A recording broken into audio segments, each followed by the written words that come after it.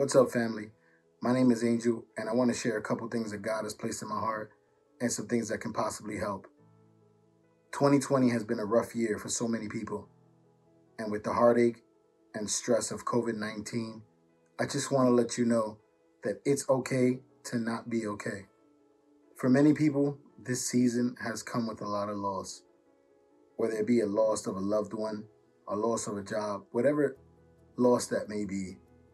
This season has caused a lot of people, myself included, to deal with worry, anxiety, depression, stress, anger, confusion, and I know it has been difficult to wake up every morning and wonder when this crisis would be over.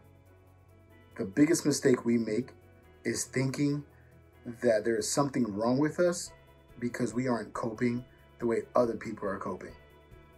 We all may be dealing with different emotions and experiences, but we are all in this together. It's okay to not have all the answers right now. It's okay to cry. It's okay to feel. And even though our circumstances aren't good right now, I'd like to challenge you.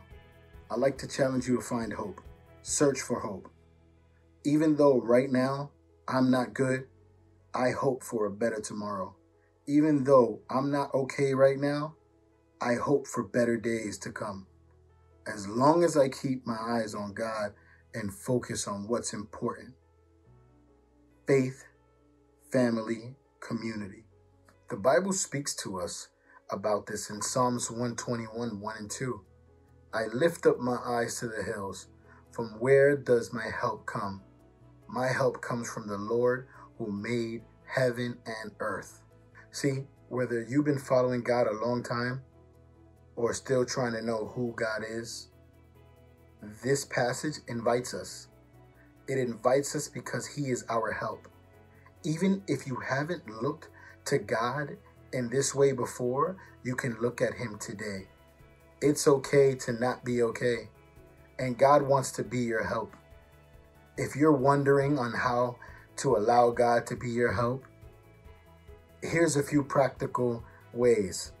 1, stay connected. It's important, especially in these times, that we stay connected to friends and family, loved ones. Join a group chat, join a Zoom Bible study. Just stay connected.